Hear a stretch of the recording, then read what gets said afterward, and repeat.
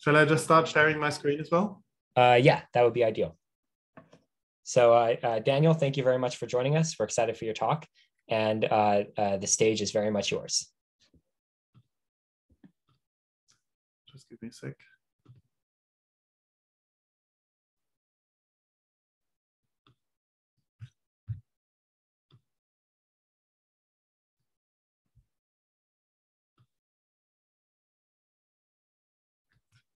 All right, can you guys all see this? Yep, looks good. And you can see my pointer as well? Yep. Okay, perfect. So good morning / good evening, good Friday / good Thursday, good winter, good summer, everyone. My name is Daniel Burgarth. I'm joining you from Sydney here. I'd like to thank you for your interest in my work. It's been quite a while since I last talked about this. So I have to refresh my own memory as well as we go along. And I've actually just recycled an old presentation, and all I did is I've included your name here and today's date, and I've updated one of the paper that got published then a couple of years later. But otherwise, it's really from then. But so the way I thought we can do this is if there is something that interests you or that you would like me to elaborate further, then I can also completely skip the slides and go to a handwritten presentation mode and explain things in further detail. And, you know, I understand that you guys come from a strong but diverse background. So I'm also trying to adopt a little bit to this as we go along. And so feel free to interrupt me at any time, either via the chat or by just unmuting yourself and asking questions. I really don't mind. Actually, I appreciate questions throughout the talk.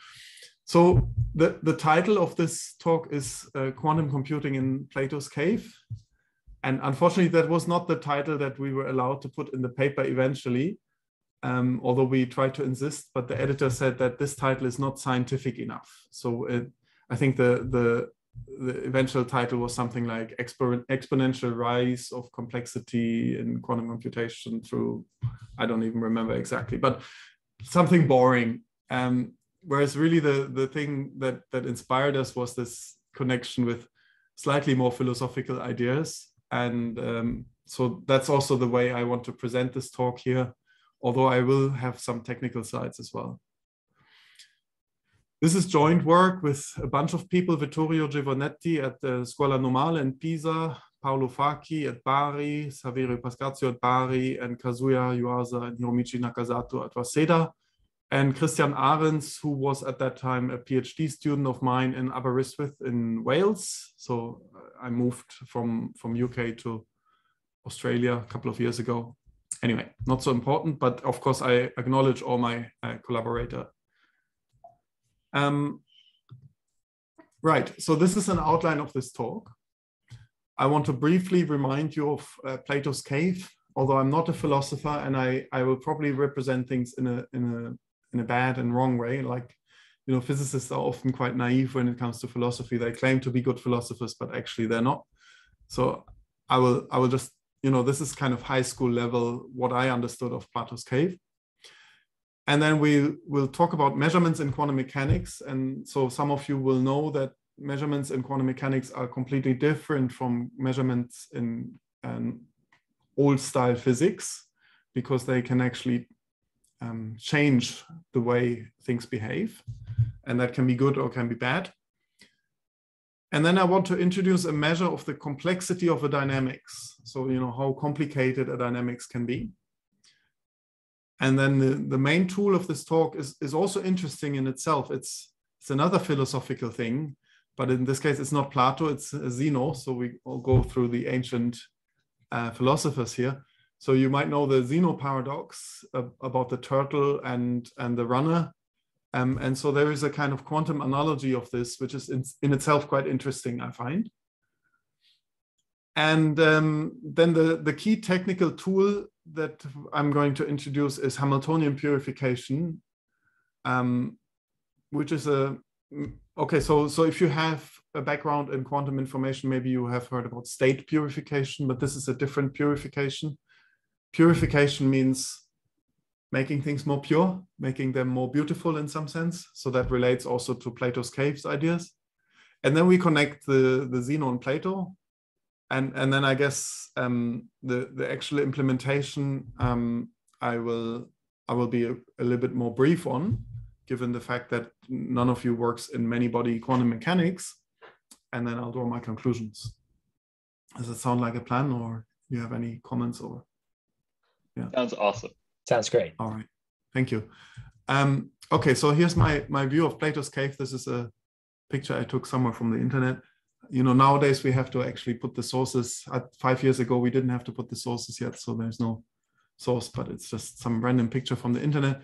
So Plato had this idea of a cave with a bunch of prisoners who essentially grow up in that cave. So they've never been outside. And they are watching only in one direction against the wall. And then there is a fire, and some actors doing some interesting stuff here. But the prisoners see the world only through the projections on the wall. So they never actually see this lady with a pottery on the top, but they only see the projections, and they have to try to make sense of the world only on the basis of this what seems to us very limited information.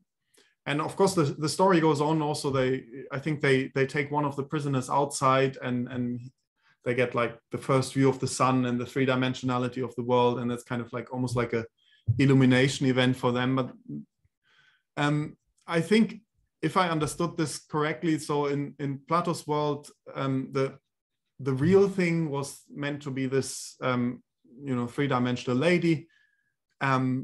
And so that is not necessarily something that you might have actually access to, but in Plato's idea, it is the real truth. It's the real thing that existed, whereas the thing that we actually can only see is this. And so I think he meant it as an analogy to how we see the world in our lives, and how this might not be the actual world that existed in his world, because in his mind the real world is kind of pure and beautiful, and of course the world as we experience it is often messy and incomprehensible at least, and you can see even in this projected world here that this will be very incomprehensible, right? You'll have shadows merging into each other and out of each other. You can't really tell the bodies apart.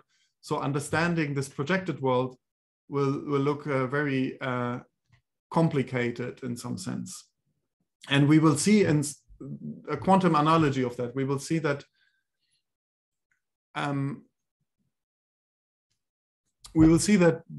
that it could be that the real quantum theory happens in a different world, in a more idealized world, which is somewhat easier to understand and less complex.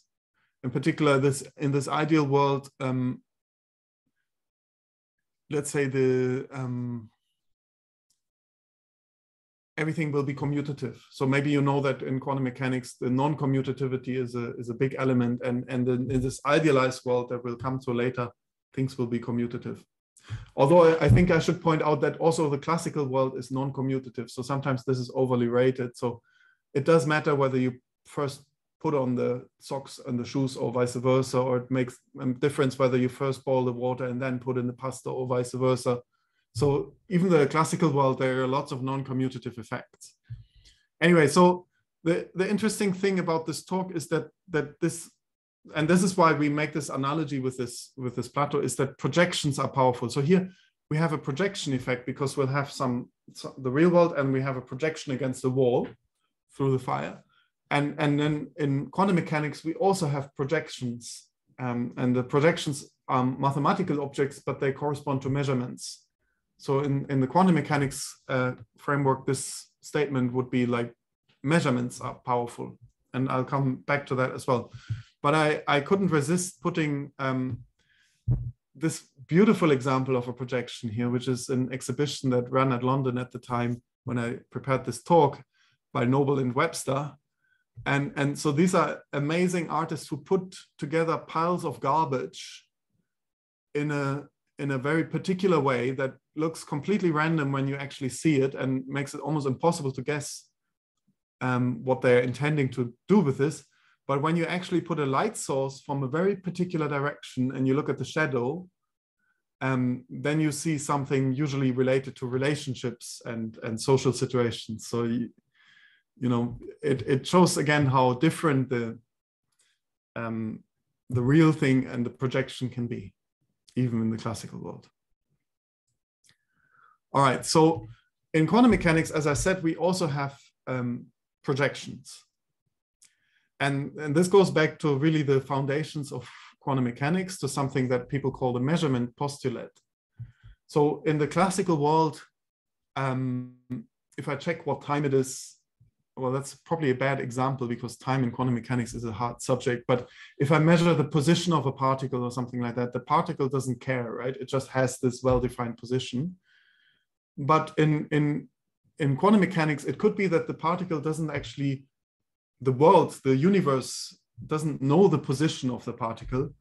And only when you are asking the particle, it has to commit itself to a particular position.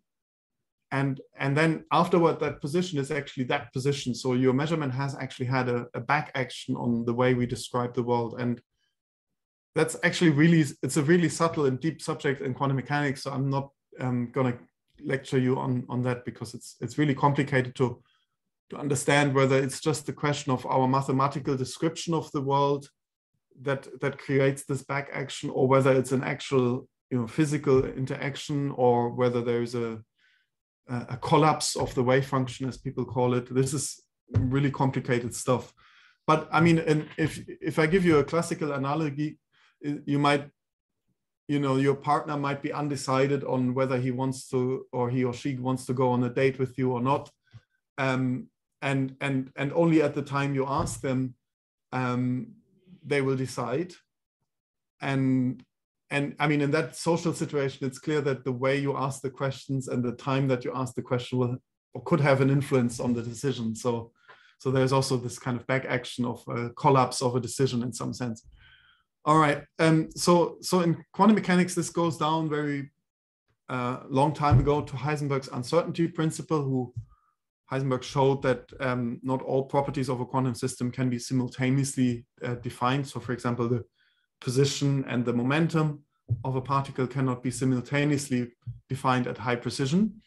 And in some sense, that's at the time was considered as a shock and as a bad thing, right? I mean, at the time, people believed that the universe worked like a precise clockwork, and a clockwork can only work precisely if you knew all the configurations of all the particles in the universe. And the fact that these configurations cannot be precisely defined was considered as a bad thing. But of course, we are now, almost a century later to this. And so we realize nowadays that this can also be a good thing, right? So quantum computing is again something you can ask me, how does quantum computing work? And I can try to talk you a little bit through this on the whiteboard if you like. But quantum computing is a way of doing quantum computing that is supposedly more efficient on certain tasks than classical computing, and there's a big hype around it at the moment. And then the standard way of quantum computing is pretty similar to how classical computing. So you have a bunch of bits. You just don't call them bits, you call them qubits, because you get more funding if you do that. And then you apply a bunch of gates on those bits, which are logical gates, just like in classical machines, right? So that's the boring way of doing quantum computing. But what Rausendorf showed many moons ago is that if you had a suitable initial configurations of all your bits, then you could actually do quantum computing just by looking at them in a skillful way. You could do, look at qubit number 1 and see whether it's 0 or 1. And then depending on that outcome, you look at qubit number 15 and you see if that's 0 or 1. And you keep on doing that. And that's actually your algorithm. All you do is look. So, I mean, that's actually conceptually also super cool, right? I mean, the fact that you can do computation just by looking at things. And the result that I'm going to present today is along a similar spirit. So what actually motivated our study was to understand how measurements generically change the system. So this protocol here by Rausendorf is a very specific protocol, but we wanted to have a slightly broader way of understanding how measurements change a system. I'm going to pause here for a second in case you guys have any comments or questions. So in order to understand this, we needed to understand a little bit better what I call here the dynamical complexity of a quantum system, because I want to make the case to you that measurements change the complexity of a system. So I need to introduce a measure of how do we quantify this.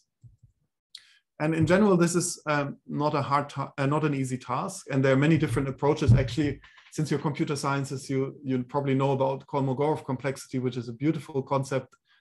I'm not going to talk about it, unfortunately, but there's also a quantum version of it. It's a super active field. But I'm a control physicist, right? I'm more coming from the engineer direction here. So, you know, the task of an engineer is to usually look at the differential equation and to change the structure of the differential equation to act in a way that the differential equation does something good or something interesting. Like a standard example would be like a steam engine, and you have a differential equation that describes how the temperature in the kettle goes in the steam engine, and then you might add some kind of knob that controls the temperature so that the whole thing doesn't explode. So that's kind of the classical field of engineering, and there is a similar field of quantum engineering, which is my area. So in my case, the knobs are like laser fields or magnetic fields or some parameters that experimentators in quantum physics can actually change.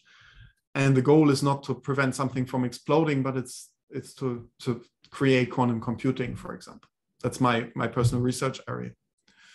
So the game, I'm simplifying a lot here, but the game goes something like this. You have two Hamiltonians. So the Hamiltonian is an energy function that describes mathematically how we apply forces to a field, to a quantum system. So you might have a magnetic field, and then this will correspond to this G of t. And when the magnetic field is on, G is 1. And when the magnetic field is off, G is 0.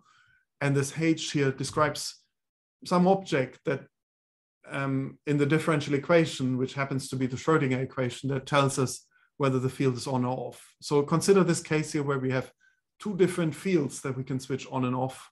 Maybe it's a magnetic and an electrical one, or maybe two different magnetic ones. And so in this context, the f of t and the g of t are the controls there in the hand of the experimentator. And the way we quantify this, and this is something you'll just have to believe me, is mathematically these things are matrices in quantum computing. And what we do is we first decorate them with complex I. So we multiply them with complex I. And then when you have matrices, you can build linear combinations. So you can think of them as a vector space. So we built this vector space spanned by H1 and H2. But then we also consider commutators of elements in the vector space. So maybe I just briefly show this on the board for those of you who haven't seen this. Where's my board gone? I think my board has disappeared, so I'm gonna try to recreate it. All right, sorry guys, technical problem. Yeah, no problem. No worries, and maybe as you work on that, I can ask a question that you can feel free to go ahead. Answer or defer until later a bit. But I guess the idea of being in Plato's cave, and we have this limited window to observe, and the prisoners might observe by opening and closing their eyes, and that's like taking a measurement or something. I think that's a really interesting way to frame it, and I really like that. I guess, is there an intuition at this current moment? Is this sort of like these controls with the Lie algebras are ways that the prisoners inside the cave can like tilt their head or observe in different angles, or how? What's the connection so far? And if that's coming, yeah, totally it is coming, but I can already comment on it. if you give me 1 second, I get my board up. I think I've got it now. I just have to bring it to the right place.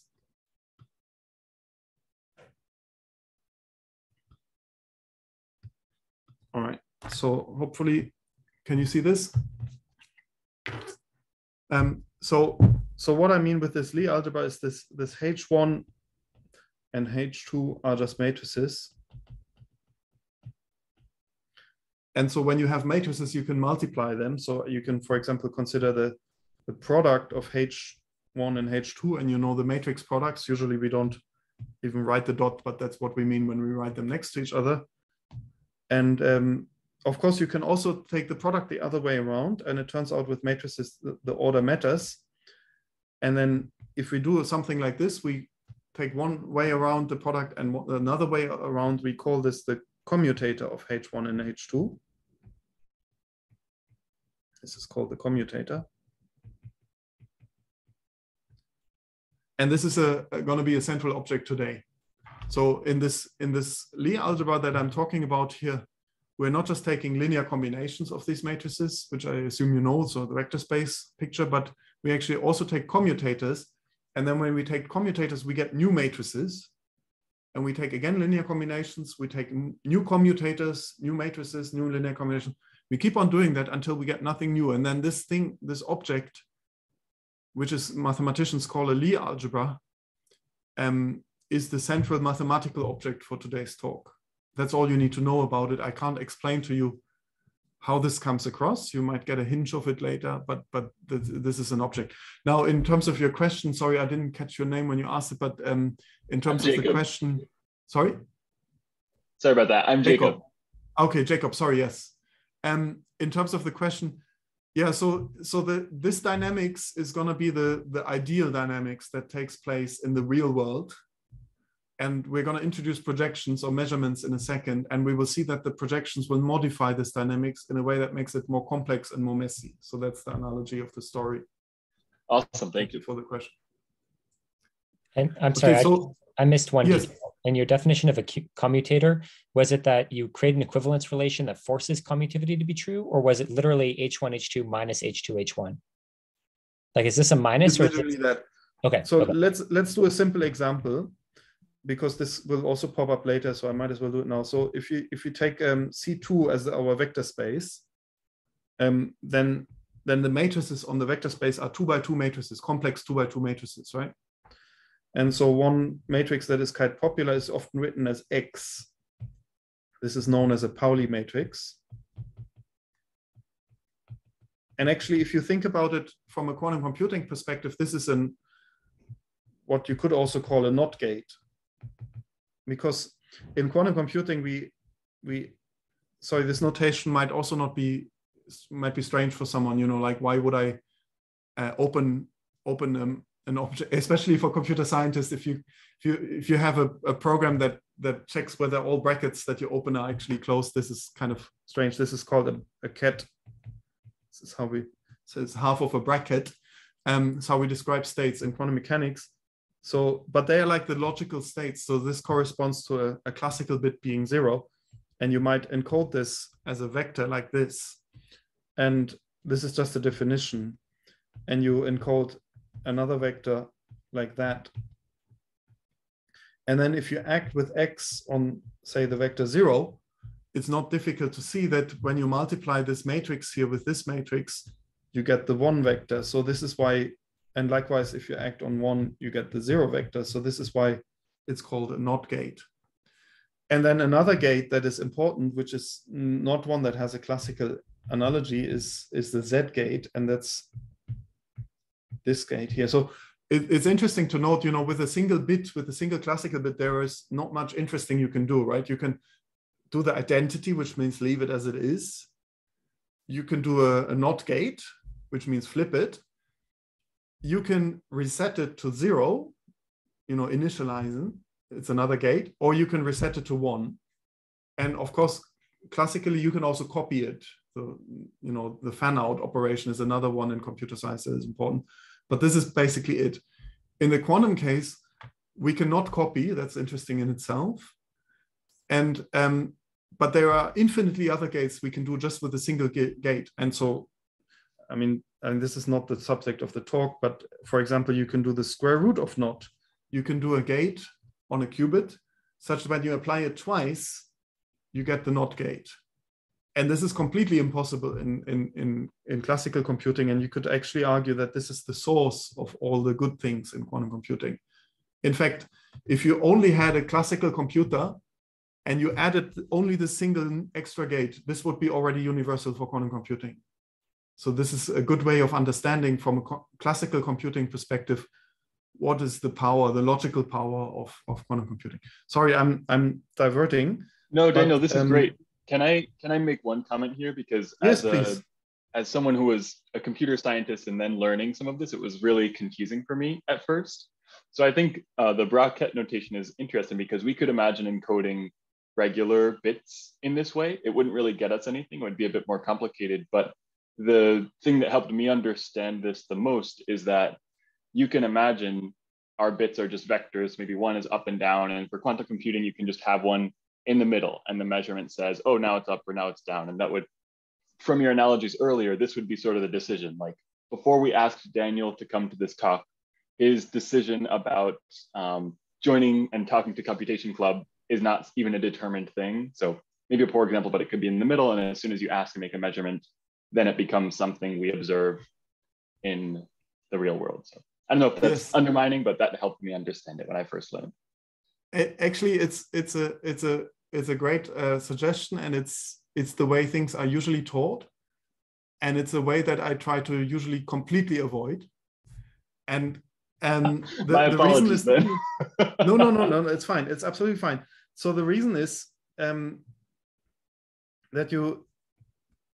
you say, okay, for example, I can also have this state here, right? I can have 0 plus 1. But the reason is that we never explain to people what that actually means. Like it's really complicated to understand what is the meaning of this. And then there is this semi-classical trying to understand it by saying it's in between. And then people start confusing it with, for example, fuzzy logic, right? You can also classically, you can have bits which are in between by just having a probability distribution that you sampled from. And you say it's 50% this, 50% that. But there's nothing that could be more different from this state than this 50-50 situation. And then some people say this is simultaneously in one and the other state. But what does that mean? That's like a completely meaningless sentence. And some people say, like David Deutsch would say, in one parallel universe, it's 0. And in one parallel universe, it's 1. And when you measure, you decide in which of the two parallel universes your consciousness ends up with. I think all these things are just making things unnecessarily more complicated. And the truth is we don't really understand, even as physicists, what this means. But what we all can agree on is that this is a possible gate. And if you just do a little bit of algebra, you just say, okay, I apply the square root of naught on I apply the square root of naught on the state 0. What could the state be? Well, it has to be something, right? If you say, well, if it's 0, if you postulate it's 0, well, then you've mapped 0 to 0. So if you do that twice, you still get 0. So you don't get the naught. It doesn't square. So I should have said what I mean with this is that if we apply it twice, this is the definition of the square root, we get the NOT gate. Right, that's the way we think about the square root of naught. So it cannot be the 0 maps to 0. It can also not be that 0 maps to 1 because that would already be the NOT gate. And if you apply that twice, we could go back to 0. So just from the fact that there is this gate, you can say there are new states. And of course, these are exactly the states that Jacob talked about. But the beauty of this is I don't even need to write them down. And I don't need to try to explain what they ontologically mean, what is the idealistic meaning of this, because I don't need to. And so that's why I like this explanation, at least for outreach talks and public talks or talks to people who are not familiar yet with quantum mechanics. I like that much better. But I mean, of course, once you want to go a little bit beyond this, you probably need to introduce those states. Although there is a book if you're interested, there's a book by Terry Rudolph. It's called Cues for Quantum. That gets quite far by basically just talking about such a simple gate, and he can explain essentially quantum computing without ever going into vector spaces, which is quite nice, you know. That's awesome. I apologize for the aside, Daniel. Thank you for clarifying my thinking. And it's really interesting that my potential misrepresentation to make it easier to understand reinforces the idea that thinking about this from a Plato's cave idea is sort of important, right? Like, so that's awesome. There's nothing you've misinterpreted. It's perfectly right what you've said. It's just that from a pedagogic point of view, it somehow doesn't kind of grasp the important things. That's why I try to avoid it. Awesome. Sorry for going in a different direction. So anyway, what I was going to say is that, and that comes back to, I think, Max's question, right, about the commutator.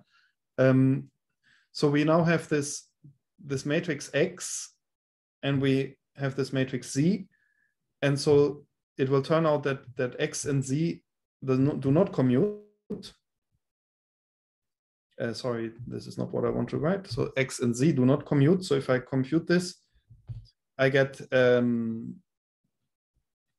usually people would write this as 2 times complex I times Y, which is another matrix Y defined by I minus I, which is somewhat confusing because the I, of course, goes away and just becomes a minus I.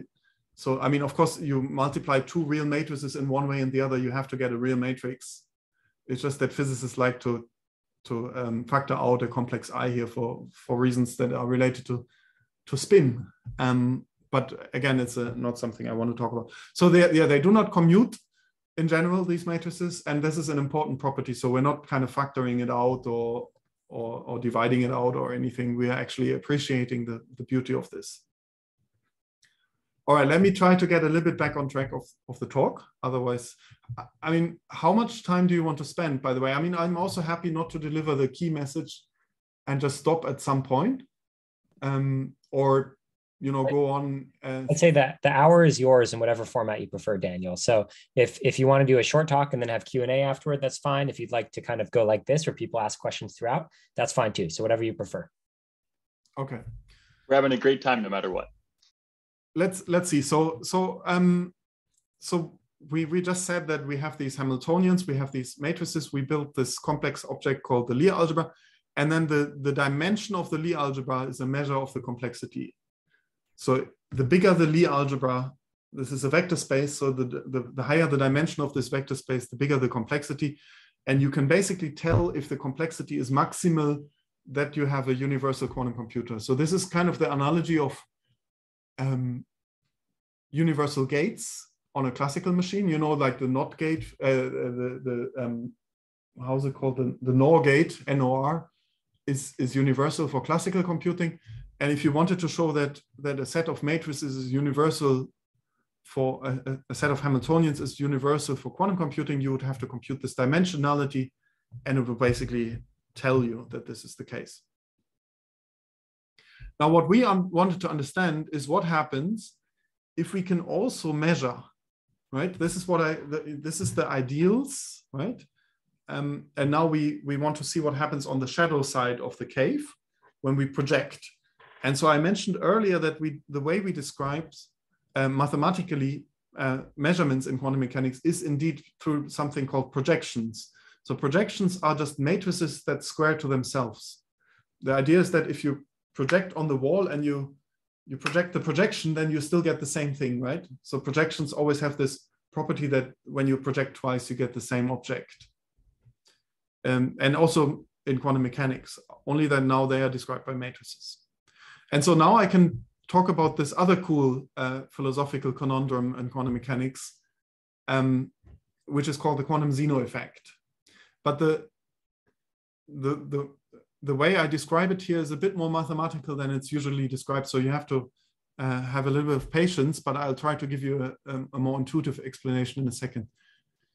This is the way you define the exponential function in high school. Do you remember when you do high school, you talk about usually some growth project or a growth process, or maybe accumulated interest in a bank where you get an interest payment, a proportional interest payment paid out at a rate n, maybe every month. And then you look at what happens if this interest payment comes in more regular intervals, maybe every day, maybe every second, and you perform the limit, and you will find that this goes to the exponential. Now, this works for numbers in high school, but it also works for matrices. In fact, this is the one way of defining the exponential of a matrix in university level mathematics. And the interesting thing here is that this is also how we think of evolution in quantum mechanics. So, you know, this goes deeper again, but I told you that we have a differential equation with these guys H, and solutions of differential equations are often written in terms of exponential functions. So e to the h with some decoration is essentially the time evolution of a quantum system. And so that's why these things are important also for this talk. There is a slight modification that you can have. Instead of talking about just a fixed X, a fixed matrix, you can think of a sequence of matrices, Xn. So you could think of the bank changing the interest rate as you change the interval in such a way that as you take the continuum limit, it converges. And so this works, and you can easily prove it. And so what I want to look at is the evolution of a quantum system, which we describe by this exponential function of a matrix, interspersed with measurements. So the intuition is you have a quantum system, it evolves, it does what it likes to do. Maybe it rotates. Quantum systems tend to like to rotate. That's another important message of this talk. They rotate like maybe, well, okay, you're not necessarily from physics background, but this is kind of a standard physics picture that you have a spin, a magnetic, like a compass needle in a magnetic field might start oscillating. So this is a kind of oscillation, but now at regular intervals, at regular time intervals, t over n, what we do is we ask the spin, hey, actually, in which direction are you pointing at the moment? And then every time we ask, we have this back action, right? Think about it this way. If you ask your partner if they want to go on a date with you, and you ask them every millisecond, and they have just said no, the probability that you are going to change their mind by asking them like this is low. And this is essentially the quantum Zeno effect. So if we have a particle that rotates and we ask it constantly, are you still pointing in this direction? If we do it fast enough, the particle will completely freeze and just stay where it is, stay put. And so this is the quantum Zeno effect in an intuitive way, but we are looking at a slightly more general case here. And okay, so this is maybe a technical bit that I will skip, but it's easy to show using this theorem above.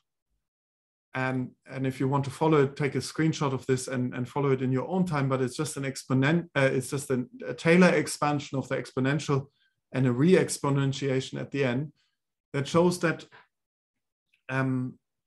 when you look at this in the limit, the evolution is described by a modified matrix. So you initially your thing was rotating under a Hamiltonian, under a matrix H, and now it's rotating under under a modified Hamiltonian that is written by the sandwich of H between this projection. So this is a matrix product of P times H times P. So it's not an internet programming language. And so this formula PHP is really central to this talk. And I apologize if I didn't explain this carefully, but the takeaway message is if you frequently measure a system, you can describe the dynamics under the measured system by a modification of the Hamiltonian, the object that describes the evolution of the system in the first place. Okay, so now I want to bring together this, or maybe I pause a second to give you an opportunity for questions again. But I want to bring together these two things.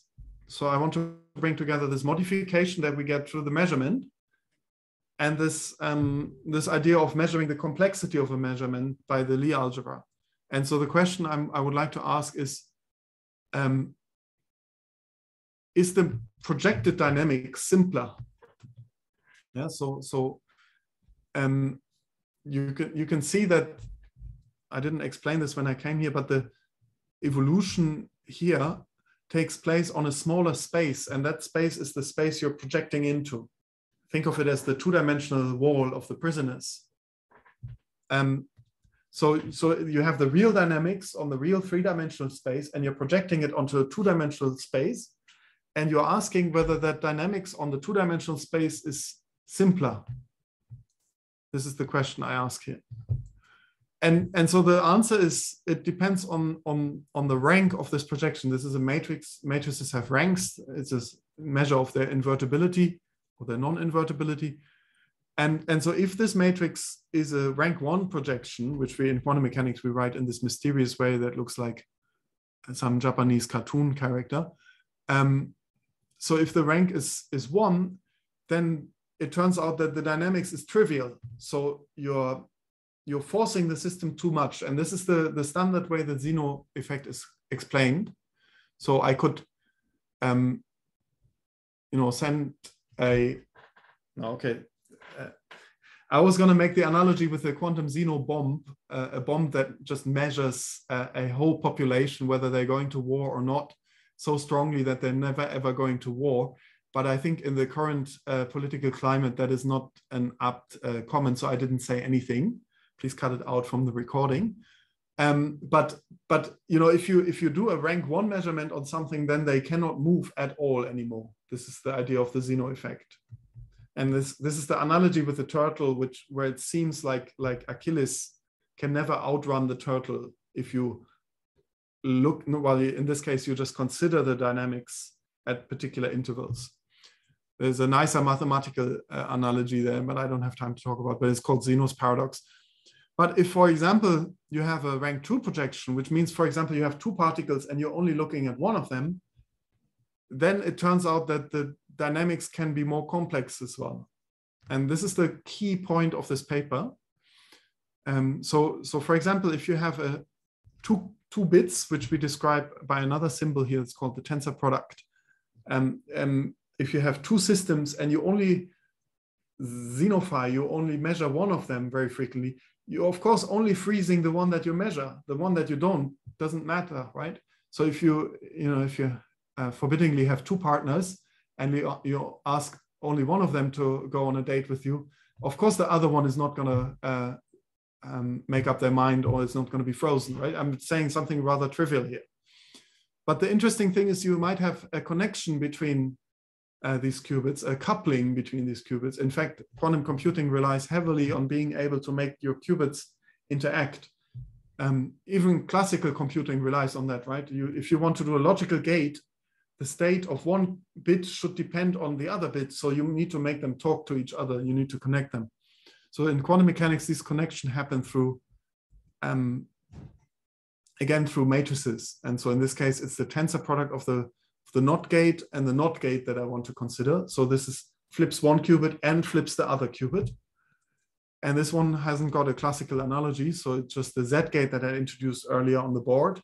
And it applies the Z gate on one of them and the Z gate on the other. In fact, the Z gate is just the same as a NOT gate, but in a different direction. That's a mystical statement, but you can think of the qubit as being pointing towards something on the sphere. It's like a round version of the bit. Classical bit can only up and down. Qubit can point anywhere on the sphere. And then the NOT gate flips up to down, like Jacob mentioned this earlier, or the Z gate flips this direction with that direction. So it flips X, the X direction to minus X.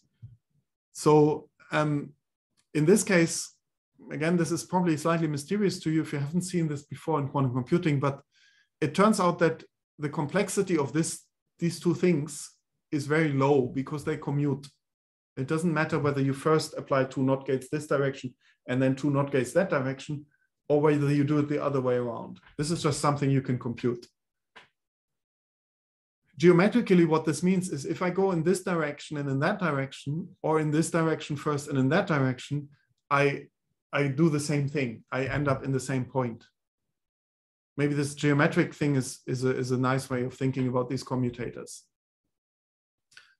But now if we project the qubit on the first qubit in a particular diagonal direction on the sphere, what happens is this guy gets kind of frozen in the, like in the Zeno style that we mentioned before, but the second guy can still move, right? And it will move under X.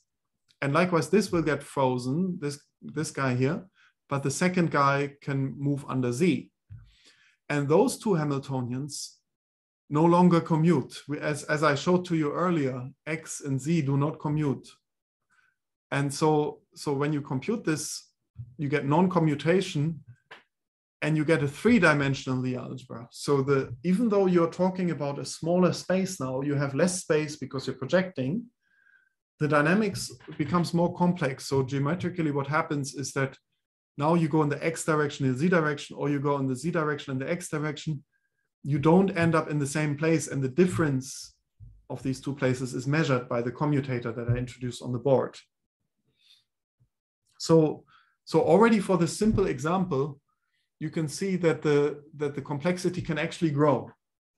In this case, it doesn't grow very big. It doesn't grow by very much because it goes from 2 to 3. So the key point then at this point, when we realize we can bring Zeno and Plato together and show on the simple 2-qubit example with 4-dimensional matrices, we can show that the world gets more complex even though we're projecting it. We asked ourselves the question whether that is true in general, and it turned out to be yes.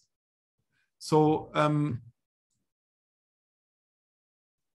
let me, yeah, so actually I don't have to skip this because this is kind of the key slide of this talk in some sense, because this is the construction that allowed us to show that it is completely general, which means that it's kind of cool if you have many qubits, and it turns out that their dynamics is trivial in the sense that the Lie algebra is 2-dimensional. So, you know, no matter how you engineer your magnetic fields on the system, you can hit it as hard as you want, but you only get a really low complexity dynamics. It turns out that in general, if you start looking at one qubit, if you're projecting away one qubit, or if you're observing this one qubit, the remaining qubits can become universal for quantum computing. So it's really it's an exponential increase of the complexity. Okay, so this is probably quite a lot to take on if I already lost you earlier, but let me Sorry, Daniel, would you mind just saying that one more time? Like not even changing anything, just one more time, that last statement. Yeah. Sorry. I mean, I will have the more precise statement of this theorem in one slide or something like that. So maybe I'll just come back to that. Okay, perfect. Okay. Yeah. Okay, so the pure. Sorry, was there some other point or? No. Okay, so the purification is kind of, you know, the projection is the thing that makes the 3-dimensional objects 2-dimensional. The purification is the other way around. So we now look at the shadows on the wall, and we see that their dynamics is complicated, and we want to kind of purify them into something that is simple, into the ideals. And it turns out that you can do this, and it's very simple. So if you take two matrices on a d by d space, and you add just one qubit to the space, and in quantum physics we describe this with the tensor product. So this is my additional qubit here, and you define a mother and father Hamiltonian, capital H1 and capital H2, like so. Then it turns out that no matter what H1 and H2 were, the big idealized Hamiltonians always commute. This is a very simple calculation, but again, I will skip this in the interest of time.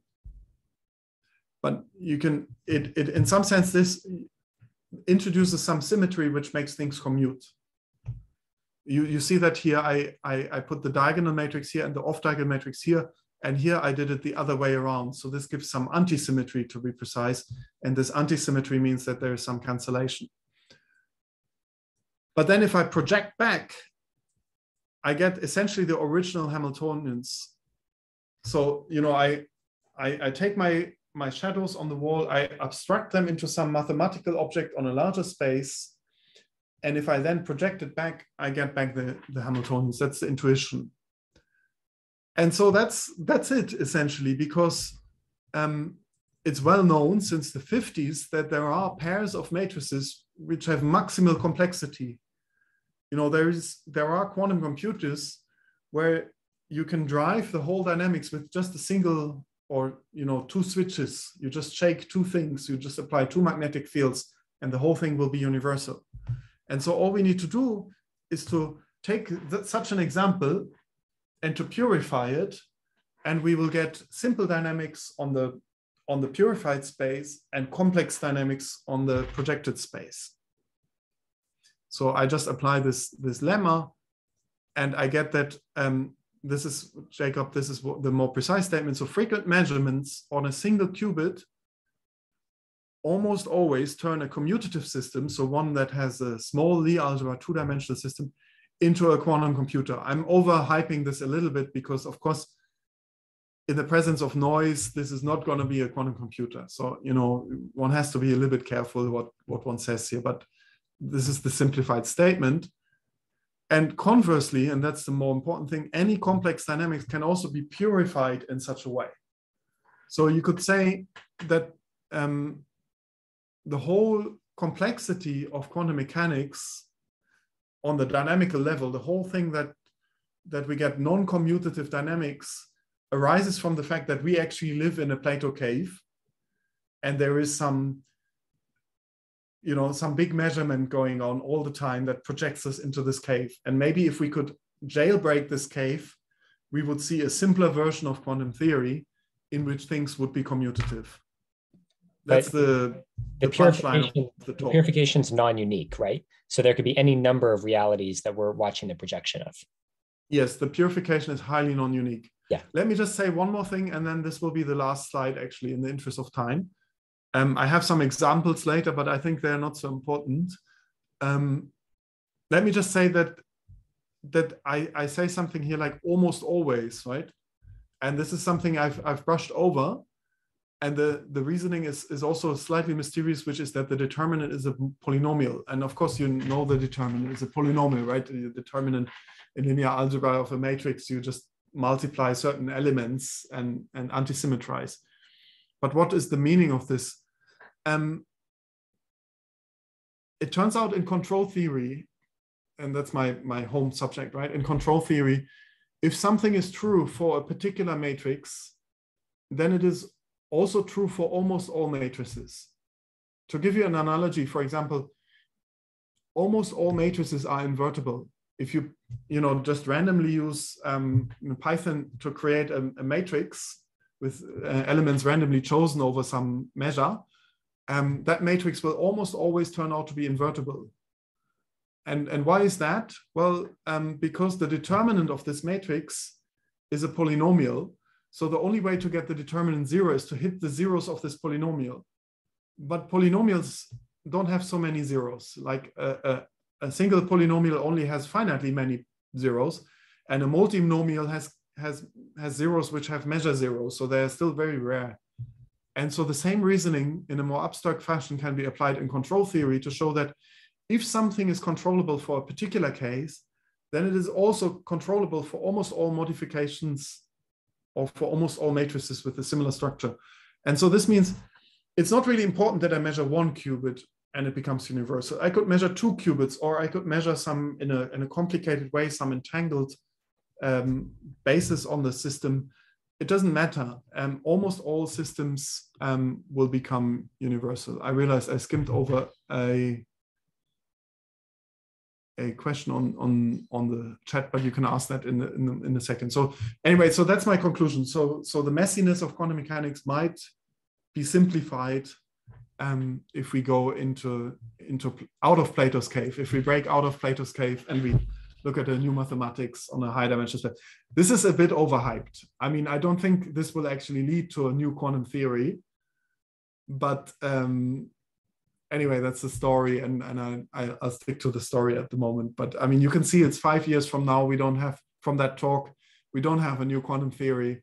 It definitely didn't deliver on that promise, but I still think it's a kind of cute example. So with that, I want to conclude, and I thank you for your attention and your nice questions. Daniel, thank you so much. This is terrific. I certainly have questions. I'm sure Jacob does too, but we have a bunch of people on the call. So if other people have questions, can you please unmute yourselves and go for it? And we'll do our best to not talk over each other.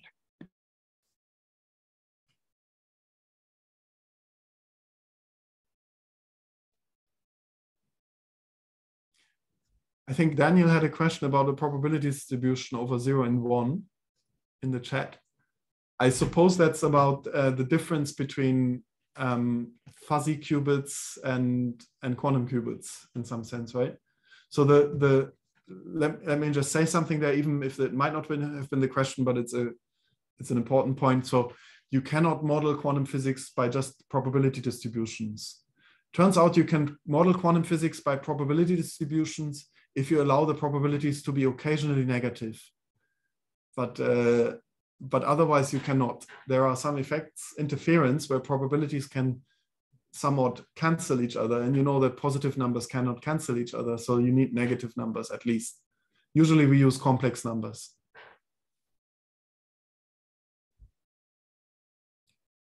Maybe shall I just go on? Jacob, you have a question?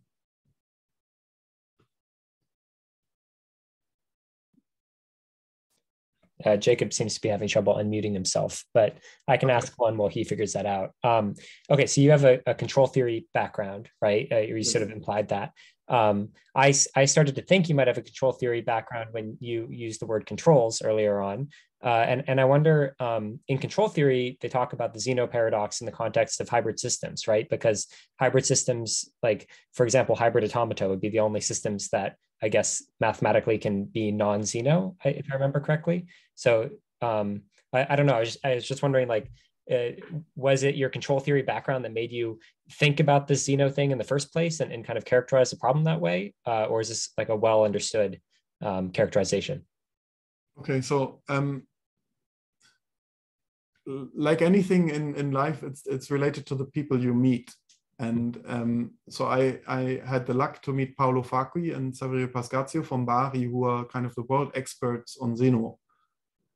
And we had a good chat, and we realized that in quantum control theory, modeling measurements is a kind of a headache. Usually quantum control theory is done with differential equations where things move continuously, but measurements are somewhat abrupt. And it's always bugged me that although we know that measurements are important in quantum theory and they can induce universalities, such as in measurement-based quantum computing, I was not able to mathematically understand and model this as a control theorist. But here there's two nice people from Bari telling me that you can model measurements as continuous objects in some sense, if you apply them very frequently. If you go to this limit, then the only effect of the measurement is in some sense to modify the Hamiltonian. And I knew Hamiltonians, right? So I just had to bring two things together that I knew. So this was the reason. Of course, the more interesting question is what happens away from the Zeno effect, but that's a really hard question. I don't exactly understood your comment on hybrid system, but let me say that the Zeno effect also has applications in control theory other than this, because it turns out you can use it to protect one quantum system against noise created by another system, for example. And noise is a big challenge in quantum computing. Okay, thank you. That's interesting. Yeah, I don't know if it's true or not, but the Wikipedia page for hybrid systems claims that they're the only systems that can exhibit non-Zeno behavior. But that might not be actually a fact. It might just be something some grad student wrote. So I don't know. It would be nice if you could put the link for that in the chat, because I'd like to read up on it later. Yeah, no problem. I know that technically, I mean, this is all with matrices. With matrices, the world is nice and simple. But in quantum physics, there are also operators which are much harder to deal with. And in continuous systems, you can have systems where the Zeno effect does not work, because they are infinite dimensional and there might be something bad going on. which is also interesting. But yeah, Jacob. Awesome. Okay, let me lower my hand. First of all, I'd just like to say thank you so much, Daniel. This is one of our best talks, I think. It's been very compelling for me, and a lot of my different quantum classes and people I've talked to have been inherently unsatisfying in some ways, even if very interesting, because I really like building intuition, and the allegory of Plato's cave, I think, is fantastic here. I guess I have one question that would be a good ending one. I'll do a quick question now and also a comment that this makes me think of about a lot of things ending up being universal. This is something that happens quite a bit in sort of computer hacking land, where often what happens is there's some type of little tiny bug or issue, and it turns out that you often don't need very much to be universal at all. Like, for example, a lot of times a single assembly instruction is completely universal. Like, you could compile all your C programs to the move instruction. So it was really exciting for me to sort of see this parallel with quantum and classical in the way you described, and I haven't seen that before. And my quick question is about state purification, because just to make sure I properly understand that, I think you have a picture earlier on of a projection of all this garbage that becomes a silhouette of two different people. Yes, I guess, yeah, when we go back to that, I'll ask my question. Yeah, a nice picture to end the talk with anyway. Nice. So I guess my question here is this one example of like state purification, and that you could have easily imagined just two people sitting there instead of the trash? Is this state purification, or am I missing it? Or is it a different concept entirely? Yeah, so state purification is almost exactly the inverse of this picture. So you would have trash on the projection level, and the purification would be two people sitting there. So state purification is the understanding. It's a very deep and beautiful statement, and it's very simple as well. So you know, we see randomness in the real world, right? You throw a die, and you see something that at least reasonably well can be modeled with a random outcome. Or you create a random number generator on your computer, a pseudo random number generator. But of course, this kind of randomness is cheating, right? So the randomness only occurs because you don't know exactly the velocity of your hand when you threw up the die, or you don't know the seed of your pseudo random number generator. But if you knew it, you could actually compute this. And in quantum mechanics, it turns out that essentially all probabilities are somewhat like that. So every time you see randomness, you can explain it by something that is non-random but lives on a bigger space, is related to some knowledge that you have about a bigger system. And this knowledge will be typically encoded by entanglement. So what will happen is that the random system is entangled with a bigger space, such that the big picture is not is people call this pure. It means you know everything about the state. But if I neglect a part of the system, if I don't look at that part, then it looks like random. And so it's kind of the opposite of this, because it looks more random on the projection than on the original system. Awesome, thank you. I have two other quick questions, but I'll leave it for someone else to ask for now. Yeah, actually, we should probably wrap up because we've taken more than an hour of your time, Daniel. But thank you for joining. Why don't we wrap up officially now, and then Sure. I can stay on for a few more minutes if there are further questions, and that also gives me the time to copy out your comment on the chat. Okay, perfect. Sounds good. So I'm going to stop the recording.